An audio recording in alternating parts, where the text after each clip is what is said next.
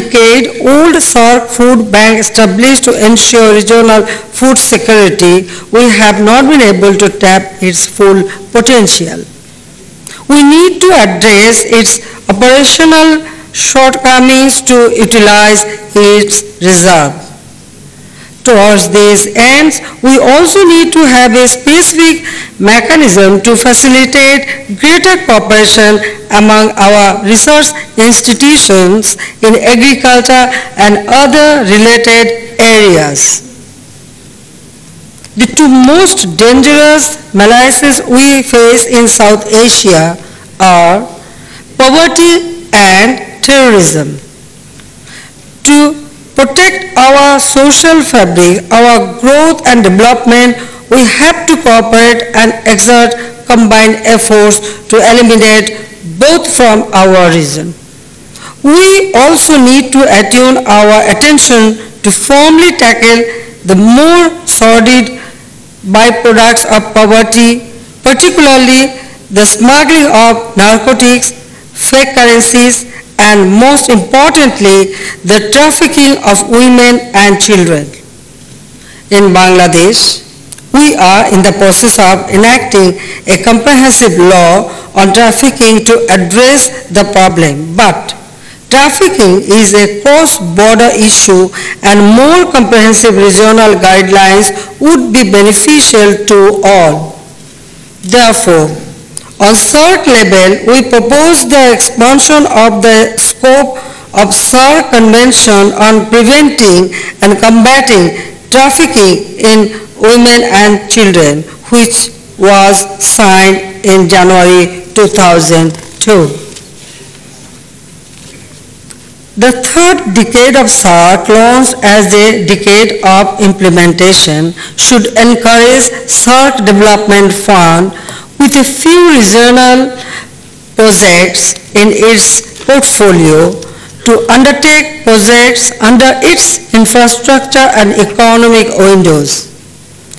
A larger and diverse portfolio of projects in SDF is critical to vindicate the trust, goodwill, and confidence of our people in the Saarc. In fact, the time is ripe for bold decisions to place the redeem our political commitment. We may also take a deep look at the possibilities of a more engaged role of the overseas of the observers in Saarc. With their knowledge and experience, they can support a faster development process in our region. Mr. Chairperson, the nations in South Asia, from the Himalayas through the deltic plains to the islands in the Indian Ocean, have a common destiny. Our progress and prosperity demand that we support and strengthen each other's capacities and commitments. Only then will we be able to fulfill the aspiration of our peoples.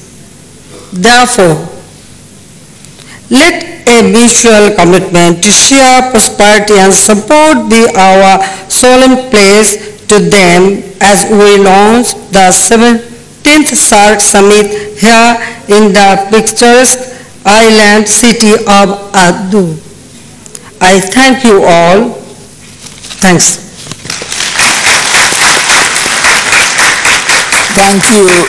Thank you, Madam Prime Minister. Thank you again for the very kind words to the people of the Maldives and myself. May I now invite the Prime Minister of the Royal Government of Bhutan.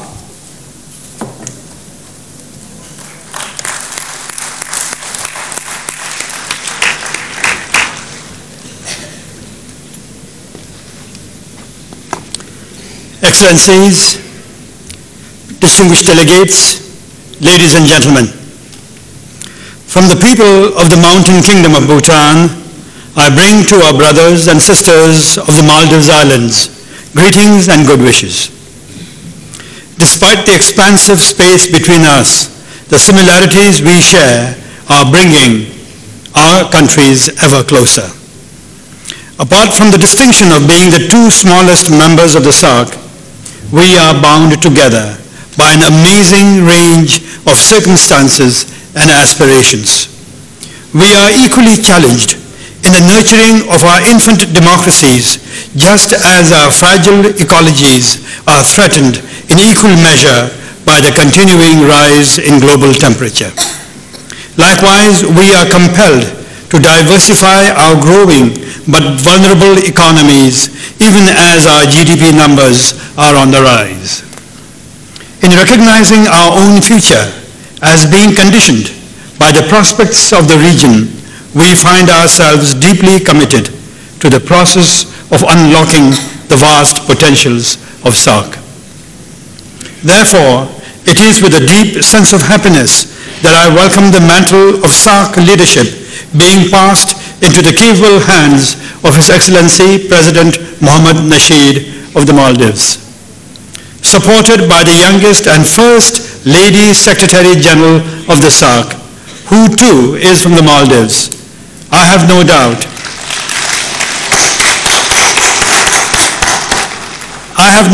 that President Nasheed will take advantage of their combined youth and daring to bring fresh perspectives and dynamism to our association. On our part, Bhutan would like to offer the assurances of full support and cooperation. My delegation welcomes Building Bridges as the theme of the 17th Saarc Summit.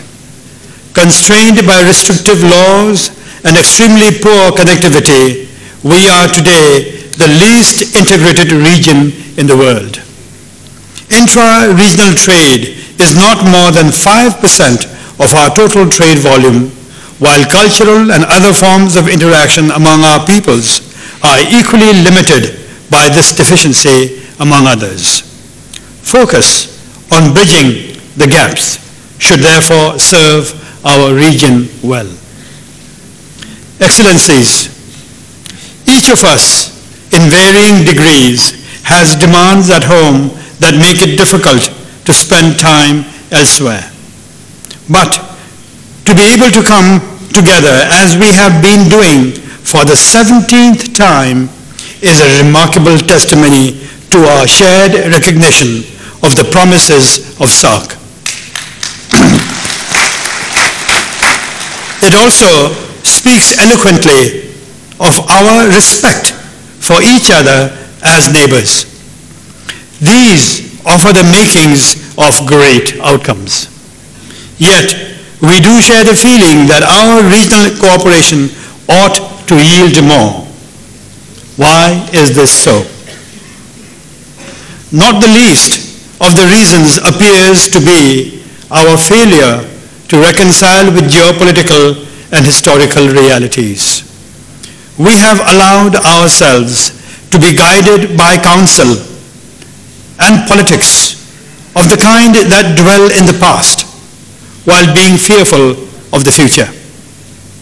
Good intentions are thus foiled or remain simply in documents. In effect, it is the lack of political will which holds us back. Coming in the way of substantive collaboration, this is stalling our progress as nations and as a region. It makes us guilty of depriving South Asia from the opportunity to flourish as a peaceful region and for its people to be free from the misery of poverty and fear of insecurity that millions must continue to endure.